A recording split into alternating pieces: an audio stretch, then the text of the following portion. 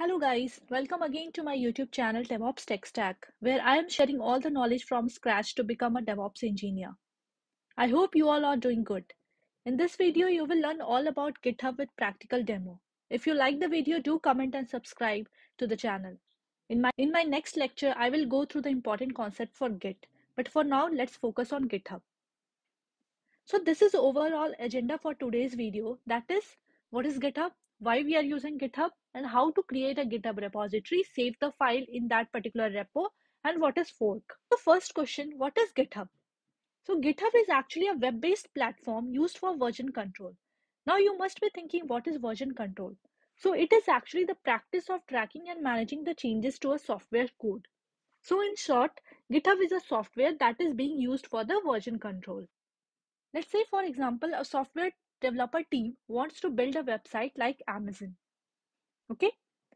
And every member in the team has to update their code changes simultaneously while working on the project.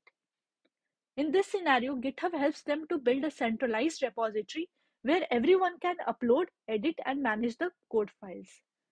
GitHub documents all the changes done by each developer in an organized manner without any conflict. It has a great visual interface. So now at this point, I hope you are now clear with what is GitHub and why we are using GitHub. Now let's create a GitHub repository. So repository is like a storage space where your project lives. You can keep any files, code or images here. To create a GitHub repository, you first need to create an account in the GitHub. Let's try that out. Go to github.com site. Now here you need to click on the sign up option. If you are creating the account for the first time, click on sign up.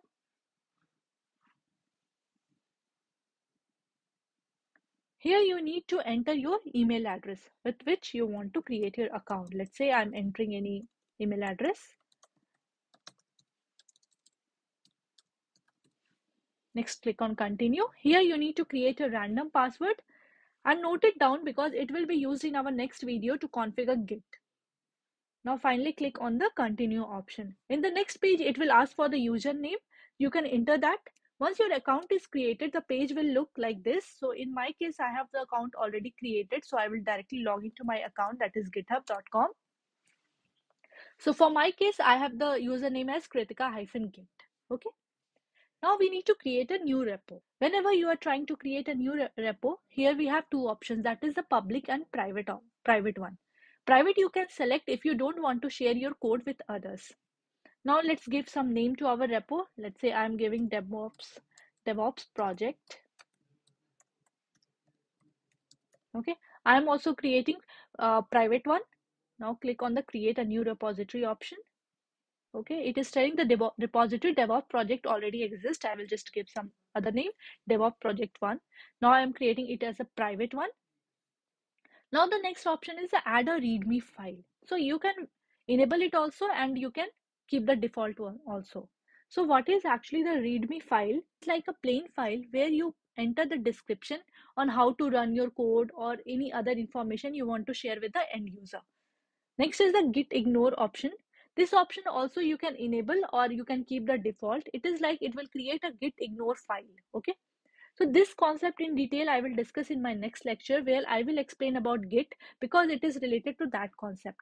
Now finally click on the create repository option. Okay. For now I have enabled the readme file and click on the create repository. So you have this project. Okay. Once your repo is created, you can create a new file from the UI itself. Like we can create add file, create a new file. I am creating some test.sh file. Here you can give any description why you are committing this change, what this change consists of, anything you can keep it. And we are committing it into the main branch. I will explain later what do you mean by branches also, or whether you can create a new branch also for this commit. But for now, I'm just committing my changes in the main branch itself. Now click on commit new file.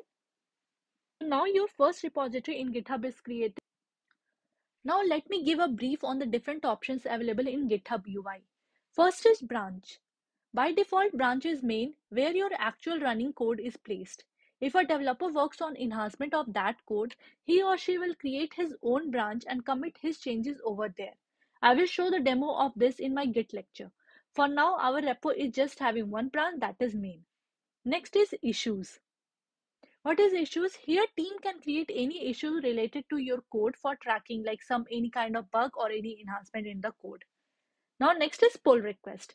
It's a concept where you tell others about changes you have pushed to your branch in a repository on GitHub. If that changes looks good to the developer, then your changes will be merged to the main branch. Okay. One more important option is fork. It is a copy of a repository that you manage. Forks let you manage to a project without affecting the original repository. If you want to copy someone else's repo code onto your own repo, then you can fork his repo onto yours. How to do that? Let's say I am into some another public repo that is in this Niranjan one. So what I can do, I can fork this particular repo into my repository. How to do that? Click on the fork option. Here you need to select your username, that is kritika-git for me. Then I am specifying I just want to copy the master branch. Then click on create fork. Now as you can see, that particular code from Niranjan repo is forked onto your kritika-git, my username. Okay. I hope you are now clear why we use GitHub. Do let me know in the comment section if you have any queries. Also, don't forget to subscribe to my channel. See you in my next lecture for Git. Till then, stay happy, stay healthy.